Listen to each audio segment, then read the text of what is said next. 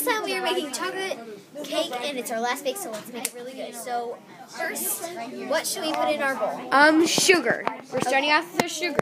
We already have it pre-measured. Yes. So how much sugar do we put in? There is, it's labeled on there. No, but how much? Okay, so we have 2 cups of white sugar. Put it all in.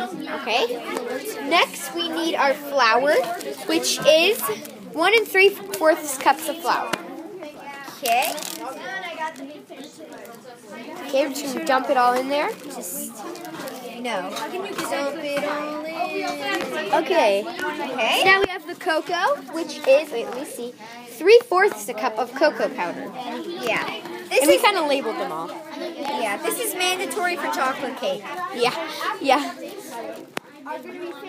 All right. Baking powder. Uh-oh, did it jump?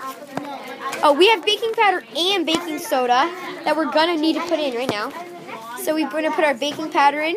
How much baking powder? It's labeled. 1 1/2 teaspoon. I like it, but we need to dump it all in here.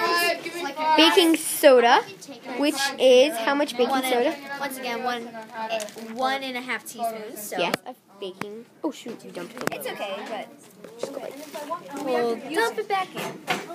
We just accidentally spilled some on How there. we do. Okay.